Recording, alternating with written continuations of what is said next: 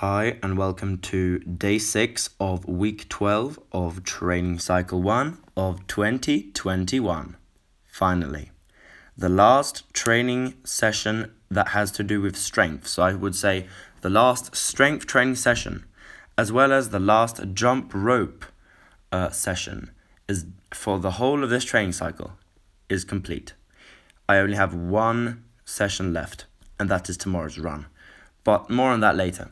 Today was a very solid training session. I got all 3 planned lifts for today. As you know, my Saturdays, they're just squat, bench, deadlift.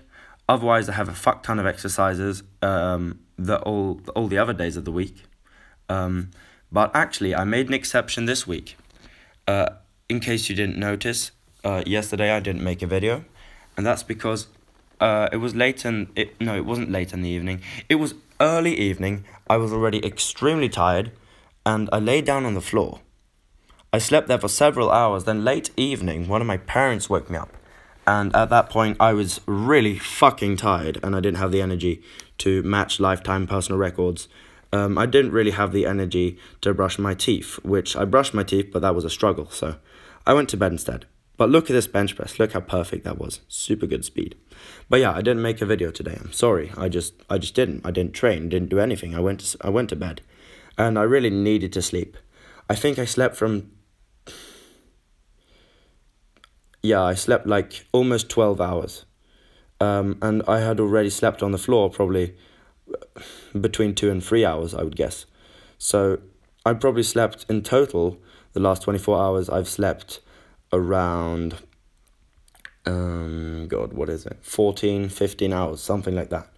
And I really needed that because I've had a really rough week, and it's not like I don't think school's that hard. It's just a time commitment. And when you're bad with time management, you don't really need to have a very significant level of time commitment to still let it fuck you up.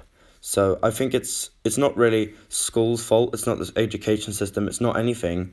It's just me being stupid and not managing my time correctly. Not going to train at 7 o'clock when I'm really tired.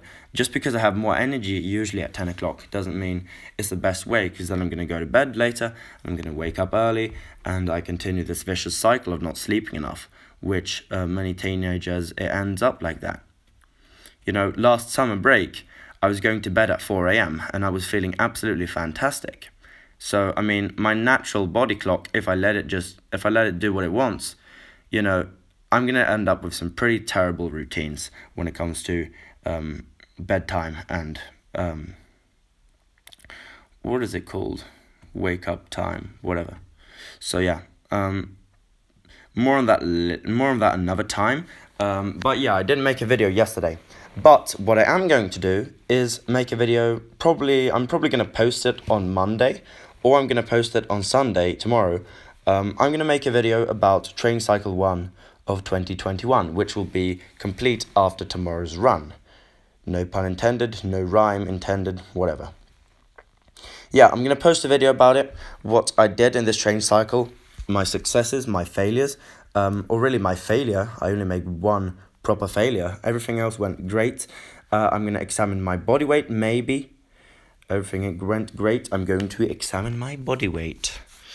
Pun intended. It's not really a pun, but whatever.